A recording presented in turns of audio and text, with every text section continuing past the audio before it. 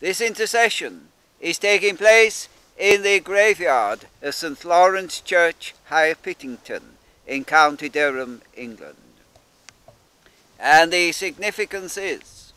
that it was at this church that AA Boddy came from Monk Wearmouth. And AA Boddy, who is mentioned as being in the Welsh revival, having gone there at that time in 1904. And it is AA Boddy who was very much involved with bringing the baptism in the Holy Ghost to England by his association with a pastor from Norway. And we are so grateful for this, that this man who at that time of the coming of the Holy Ghost had not received the Holy Ghost himself,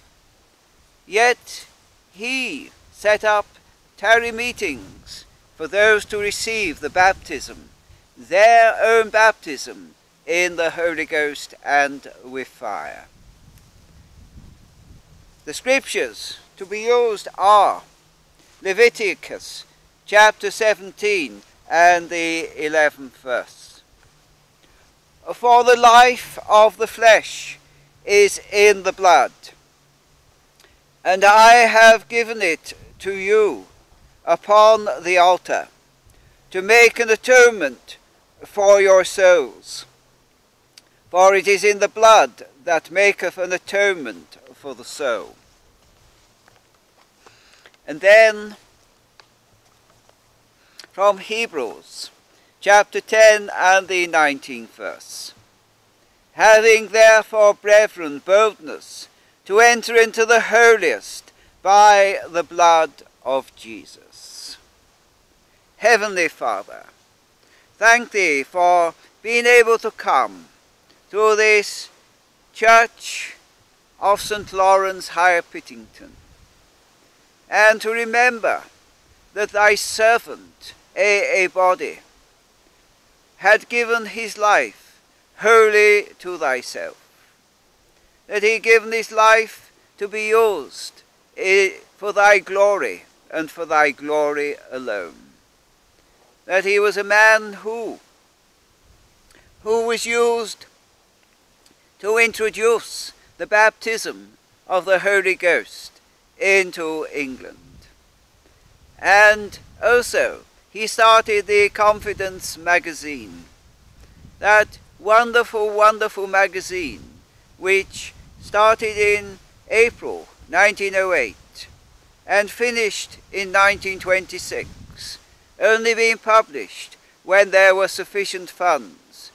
to be able to do a print run. Yet that magazine greatly used and greatly blessed of yourself, because it was involved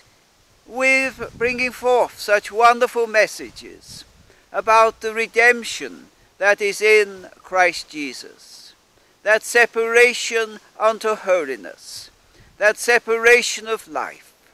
that life filled with the very life of God. And it is with grateful thanks that in his day both AA Boddy and his wife were used specifically by Thyself to deepen the work of God, to bring in the higher life, the life of holiness, the life of separation, the life of the living God living his life in and through the cleansed and sanctified body of the believer. And it is with the baptism in the Holy Ghost that comes the rivers of living water, the very life of the Spirit of God, filled with the life which is the holy life of God, the pure life of God, the righteous life of God,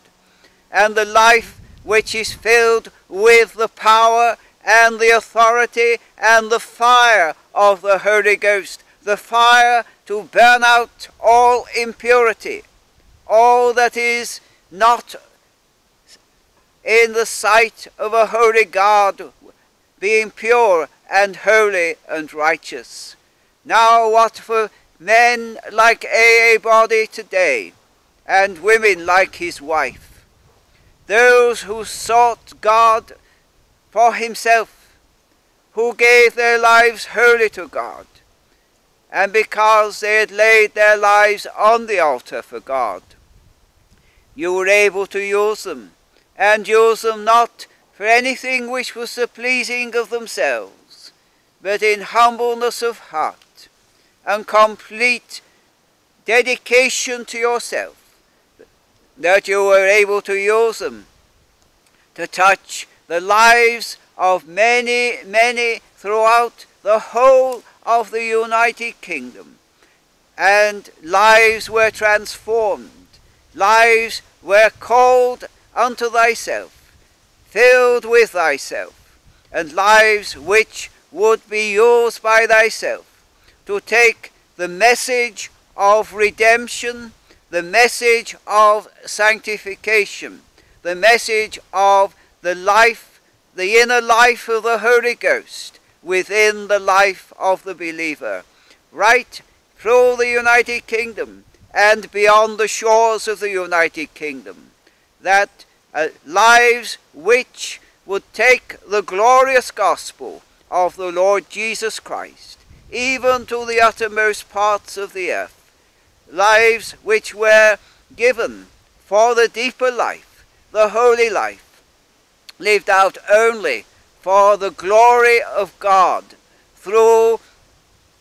the infilling of the Holy Ghost, the very life of the Lord Jesus Christ in all its holiness, purity, and righteousness. And thank thee, O Father, that I have that confidence that you will do the same in these days, as you separate unto yourself a people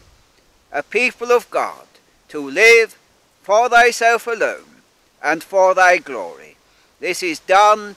through thy Son, the Lord Jesus Christ, and for thy glory and glory alone, that the Father shall be glorified and is glorified through the Son. Amen.